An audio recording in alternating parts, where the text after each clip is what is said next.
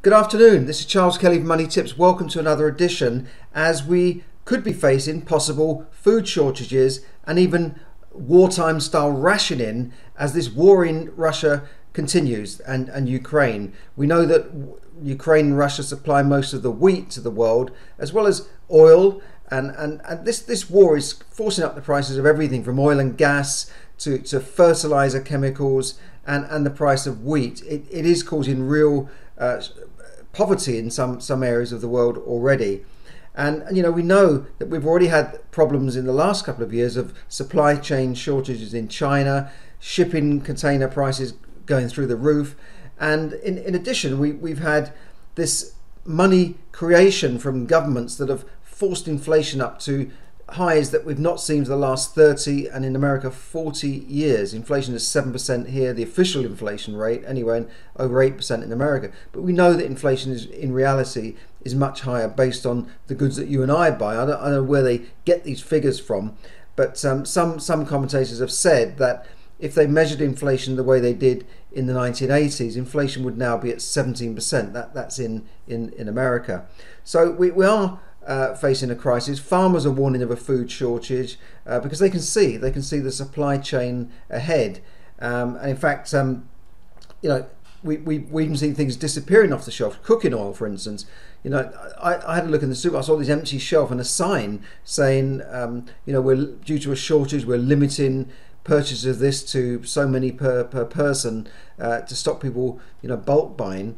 But that's becoming a problem, and also the price has just gone up, rocketed. I don't even know what the price rises because they keep changing the size of packaging. They reduce the packaging and keep the price about the same, and you suddenly realize this is not a kilo, this is 0.75, and it's even more expensive than a kilo was, and that's on things like pasta as well. So we are facing a real crisis, and last week the UN advised that over 36 countries depend on Russia for half of their wheat imports. And in fact, I said last week that the UN Secretary General Antonio Guterres said, look, wheat's up 50%, he said, oil and gas 60%, natural gas 50%, fertiliser up 100%. There are different takes on this and actually how much they've gone up by, but the National Farmers Union have weighed in. Now, they are the union for the farmers in the UK, and they say Ukraine is a major supplier of wheat, barley, maize, oil seeds, particularly sunflower oil and meal. And the global market for meeting the needs is estimated at 400 million people depend on this worldwide.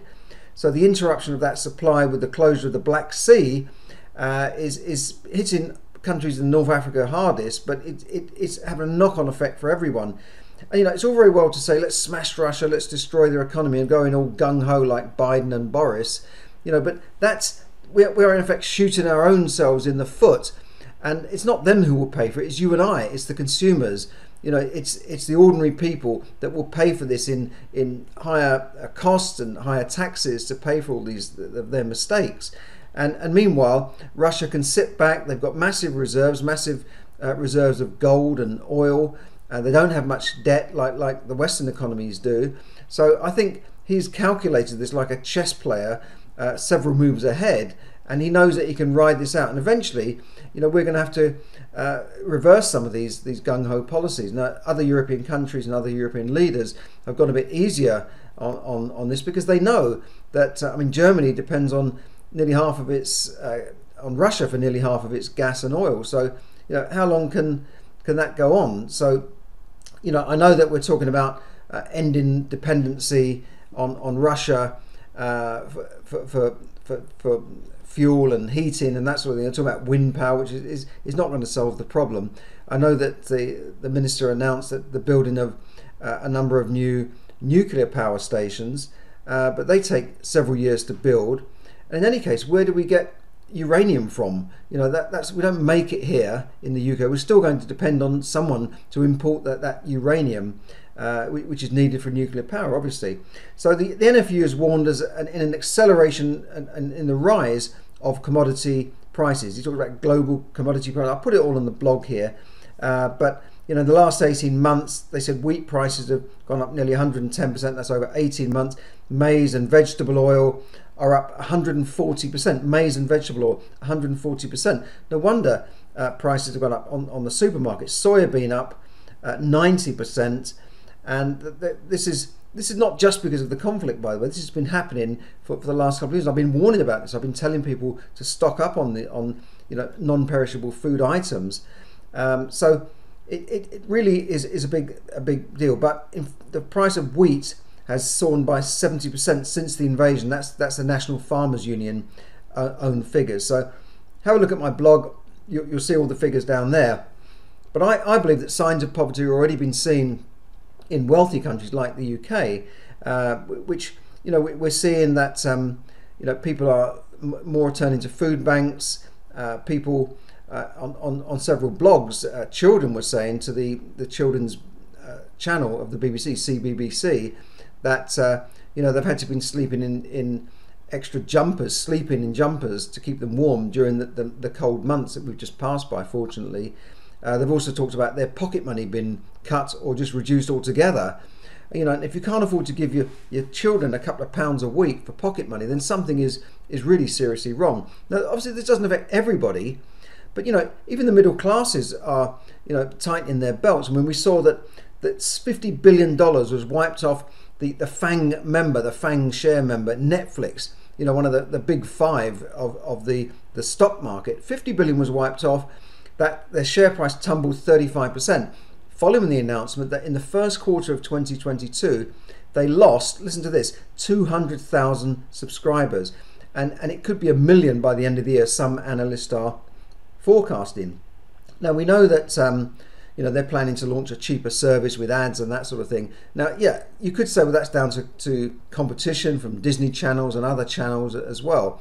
But when you've got a fee that's less than £10 a month in the UK, probably less than $10 a month in America, and people want to get rid of that, then that's not a lot of money, is it, for the middle classes who can afford Netflix and smart TVs? That's not a lot of money. It's not like Sky Sports and movies.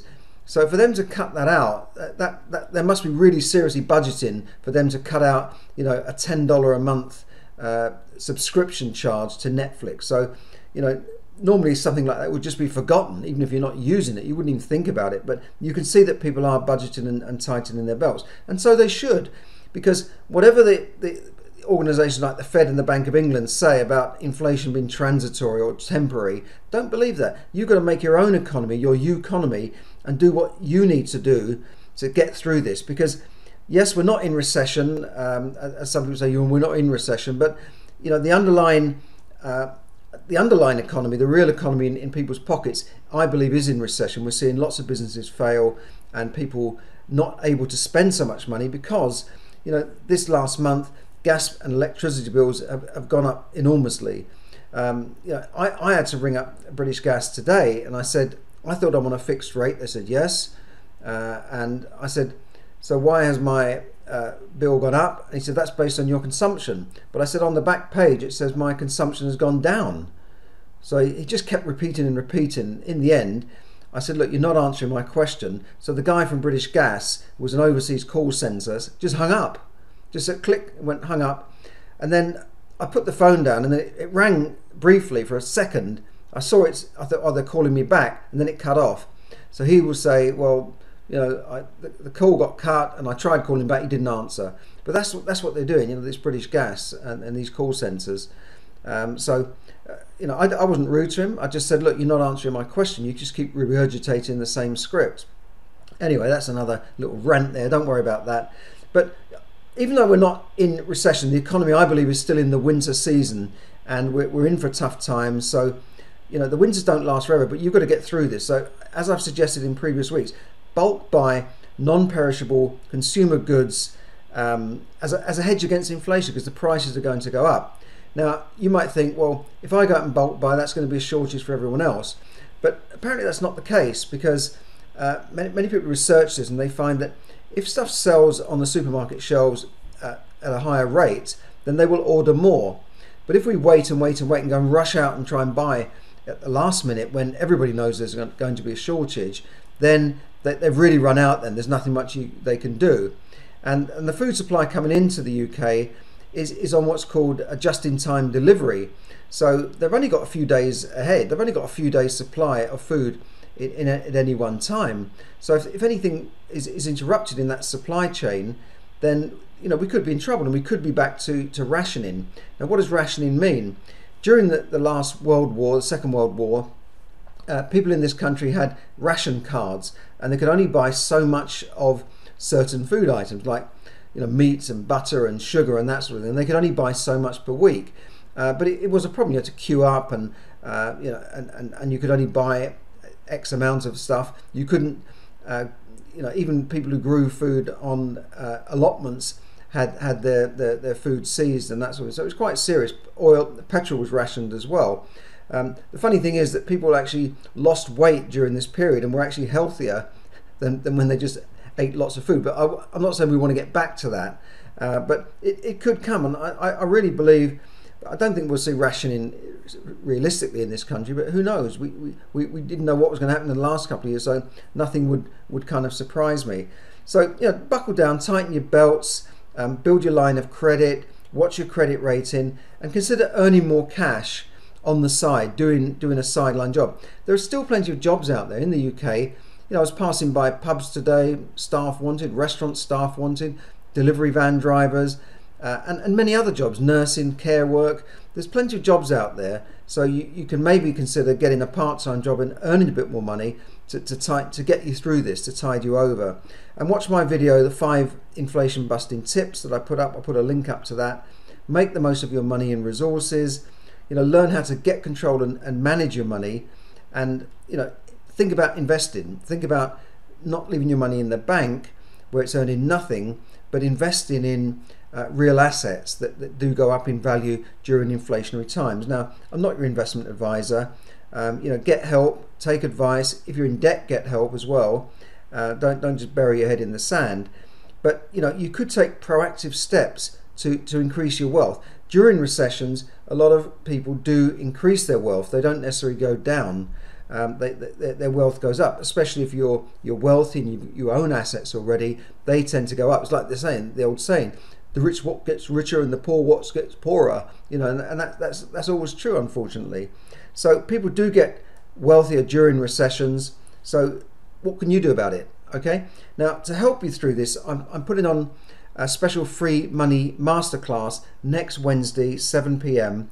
And I'd invite you to join me in this class. It will be an intimate, small gathering. It won't be like hundreds of people, and you'll be able to interact and ask questions. So that will be next Wednesday. It'll last about an hour or so. And I would call it the new way to build wealth, immediately get control of your finances, and learn how to become financially free in the next 28 days. You could literally transform your life and turn it around in the next 28 days. So I'll put a link up there to register.